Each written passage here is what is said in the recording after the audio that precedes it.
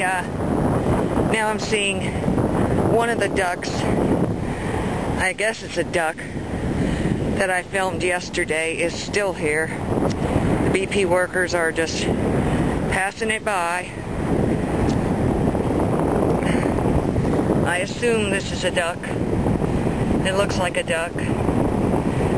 Bless his heart. God bless us all. This is incredibly, incredibly depressing and sad. This just goes on and on and on. There are no visible wounds on that bird. There were paw prints near it yesterday, but I actually saw a man walking his dog that basically stopped and sniffed and went on. It wasn't killed by a dog. I mean, because I had filmed the bird before the man came with his dog. You'll see the kind of gooey, thick, stringy, a little bit of sheen. I'm going to head over to the harbor itself and see what we have over there. I hear a large boat going out. Probably a skimmer or one of those boats. It's a rather large boat, apparently. But, again, you know, things just aren't improving. They're varying degrees of different things. One day we'll see more foam. The next day we'll see more of the reddish sheen. The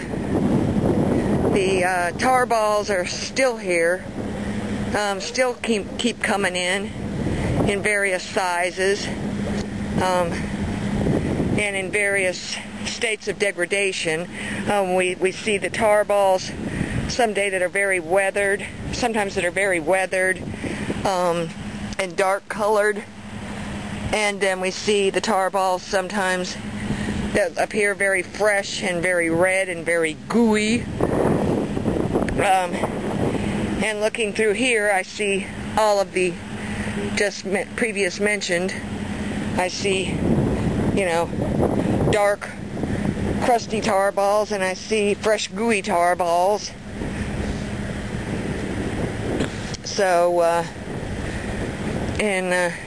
once again, the odor today is horrific,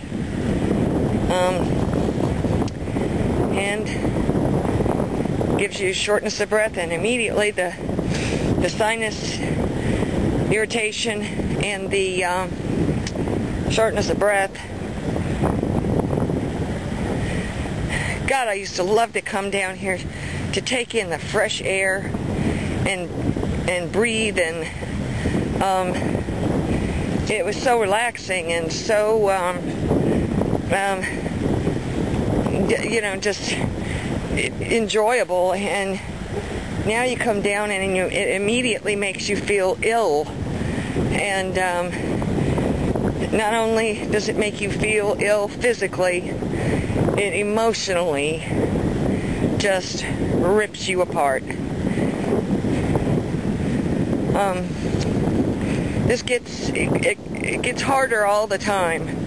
Now today it's not visually as bad as we've seen it, obviously,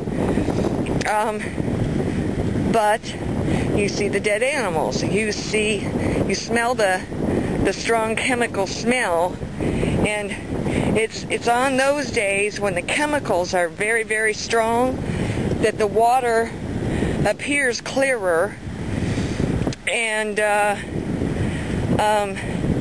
you know, so that part is really deceiving. You know, it's a trade-off. When the chemicals are real strong, the water appears real clear, and then when the odor subsides, then the conditions of the water look worse. So You know, the only thing I can figure is that the dispersants not only clear the oil, but they clear, you know, they evidently they sink a lot more than just oil. As we saw with like the fish kills. We've had fish kills come in, and they weren't floating on the top. The fish came in on the bottom. On the bottom. They weren't floating. And and it wasn't just one specific species of fish, like all pogies. Oh, there were a couple of those, but most of the fish kills that we've experienced here along the Mississippi coast have been every variety of fish that you can think of. It has been like all bottom feeders. You know, we'll see flounder, we'll see catfish, we'll see oysters, we'll see you know, just everything that feeds off the bottom. And then the next fish kill might be mid-level feeders. You know, we'll see a whole bunch of redfish, we'll see a whole bunch of trout.